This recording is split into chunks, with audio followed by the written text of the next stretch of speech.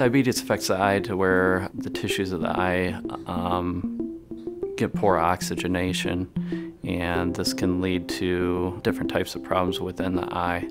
Some of the more worrisome problems are things that can cause swelling in the back of the eye, or abnormal vessels that grow in the back of the eye, which can potentially bleed. And these are the types of situations where somebody develops visual loss from diabetes affecting the eyes.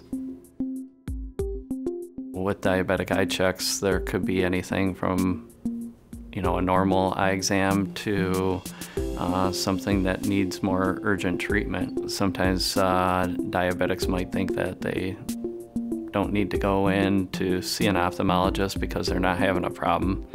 However, we can see problems affecting the eye before they affect your vision, and potentially treat them before it becomes a problem.